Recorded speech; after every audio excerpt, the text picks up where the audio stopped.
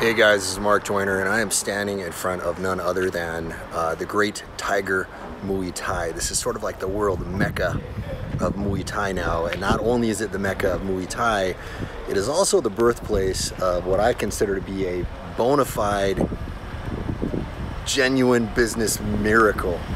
Very similar to the business miracle that occurred in Las Vegas, and it happened primarily because of two particular secrets that I'm about to share with you.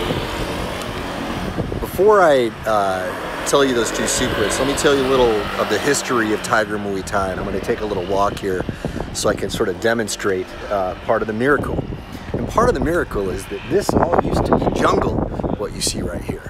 Where Tiger Muay Thai was built was in a totally remote area. So this road here, Soi Thai, now affectionately known as the Soi, there was nothing here. It was just a dirt road, and these guys built this gym here. And after they built the gym here, over time, what happened is more and more shops started popping up around here, all related to fitness, Muay Thai, MMA. And then this entire road became populated with all these different businesses, and now you've got, you know, basically any fitness related thing you want. You've got fitness camps, CrossFit gyms, they've got massage, intravenous therapies, like anything health related you want is here on this road, on the Soi. Now since then, we've got all these side roads. So if you look off some of these side roads down here, some of these side roads have businesses popping up along there as well. And this just goes on, and it expanded so much that now the entire island of Phuket is more or less a fitness mecca. There are tons of health retreats and health spas all over the island. And none of that would have existed if it had not been for the business miracle that is Tiger Muay Thai. So how did this happen?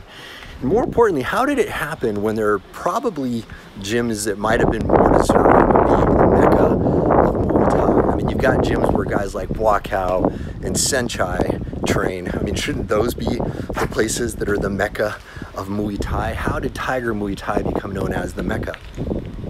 Well, we have to understand that this is partly about perception, right? Largely about perception. So one of the first secrets here that made both Tiger Muay Thai and Las Vegas big, and Las Vegas, by the way, was built in the middle of nowhere. It was just a little stop where soldiers would go as they were, going off to basic training. It was a little, bus station, and it just happened to be zoned for gambling. And this guy, Meyer Lansky, figured out, by the way, here's another one of these side roads full of all sorts of fitness facilities. Meyer Lansky figured out that, hey, I'm gonna turn it into a destination. So one of the first things that Meyer Lansky did was he started getting exclusive contracts with musical acts, right? So he got people to sign a contract to say, look, you have to show up here exclusively X number of times a year and not play anywhere else. And that got people flying out to Las Vegas just to see some of their favorite musical acts. So same thing happened in Tiger Muay Thai. Tiger Muay Thai started inviting a lot of famous MMA fighters, and that's another thing that made it interesting, is it was an MMA-focused Muay Thai gym. And if you know anything about the history of MMA, we kind of got to the point where we realized that the two primary tools that seemed to be most effective in all the UFC fights were Muay Thai and Brazilian Jiu-Jitsu. So people, of course, wanted to up their Muay Thai game, but there weren't a lot of places to learn Muay Thai in the United States. So a lot of people wanted to go to Thailand, and this was an MMA-focused Muay Thai gym, and they had all these stars coming out. So a lot of people heard about the stars going out there, and they said, oh, well, if these MMA stars are going to Tiger, well, that must be the place to go. And then they would show up there just for the opportunity to perchance see one of these great fighters training at the same place. So it kind of became a destination. It became a self-fulfilling prophecy. Okay, so that's the first secret, and that's something you should be doing in your business all the time. Now, the second secret is actually much, much larger, and it's a little more complex than it appears on the surface. And to put it quite simply, it's talking about following and understanding trends. The great Eugene Schwartz, in his book Breakthrough Advertising, which is a book everybody should read. It's kind of a classic, great advertising book, but very hard to understand, actually. Much harder to understand than most people realize. Most people that read it, I don't think, understand it. One of the things that he talked about in that book is that you don't create market forces. You find them and you harness them. You find them and you harness them. Now, I would quibble with that a little bit, but I would say largely it's a good way to look at things, because if you can find a market force and capitalize on it, well, that just gives you an opportunity to tap into something that's already there. Now, let's think about this. With gambling, this is a market force that has existed probably since the dawn of mankind. I mean, you know, there was even talk of gambling in the Bible, in ancient literature. You know, we talk about people gambling. This is a human impulse that has been there for a very, very long time. And by the way, here's another side road here. We've got Titan Fitness, yet another offshoot of the great soy. So Meyer Lansky was harnessing a market force that had been in existence for millennia.